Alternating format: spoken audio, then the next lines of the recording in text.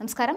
കർണാടക ഉപതെരഞ്ഞെടുപ്പിൽ വോട്ടെണ്ണൽ പുരോഗമിക്കുമ്പോൾ ബിജെപിക്ക് വിജയപ്രതീക്ഷ നൽകുന്ന ഫലമാണ് ഇപ്പോൾ പുറത്തുവരുന്നത്. ബിജെപി തുടക്കം മുതൽ തന്നെ വ്യക്തമായ ലീഡ് നിലനിർത്തുകയാണ്. അതായത് 15 മണ്ഡലങ്ങളിൽ 11 മണ്ഡലങ്ങളിലും വ്യക്തമായ ഭൂരിപക്ഷത്തോടെ ബിജെപി മുന്നിട്ട് നിൽക്കുന്ന ഒരു കാഴ്ചയാണ് ഇപ്പോൾ കാണാൻ സാധിക്കുന്നത്. അതായത് എക്സിറ്റ് പോൾ പ്രവചനങ്ങളെല്ലാം തന്നെ ശരിയാകുന്ന അല്ലെങ്കിൽ ബിജെപിക്ക് വിജയപ്രതീക്ഷ നൽകുന്ന ഒരു ഫലമാണ് ഇപ്പോൾ ആദ്യഘട്ട ഫലസൂചനകൾ പുറത്തു വരുമ്പോൾ തന്നെ വ്യക്തമാക്കാൻ സാധിക്കുന്നത്. അതേസമയം കോൺഗ്രസ് ഏറെ പിന്നിലാണ്. 2 മണ്ഡലങ്ങളിൽ മാത്രമാണ് കോൺഗ്രസിന് ലീഡ് നിലനിർത്താൻ സാധിക്കുന്നത്.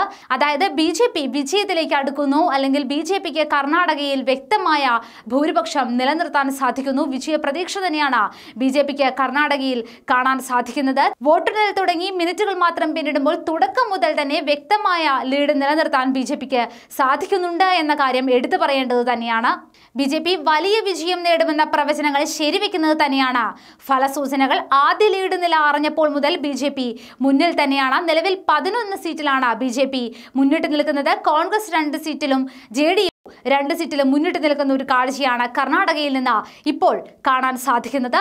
4 മാസം പൂർത്തിയായ ബിജെപി സർക്കാരിന്റെ ഭാവി നിർണ്ണയിക്കുന്ന 15 മണ്ഡലങ്ങളിലെ ഉപതെരഞ്ഞെടുപ്പ് ഫലമാണ് പുറത്തു വരാൻ പോകുന്നത്. ഏതാണ്ട് മണിക്കൂറുകൾക്കുള്ളിൽ തന്നെ ഈ ഫലം പുറത്തു വരികയും ചെയ്യും. ആരിടത്തെങ്കിലും ജയിച്ചാൽ ബിജെപിക്ക് ഭരണവും നിലനിർത്താൻ സാധിക്കും.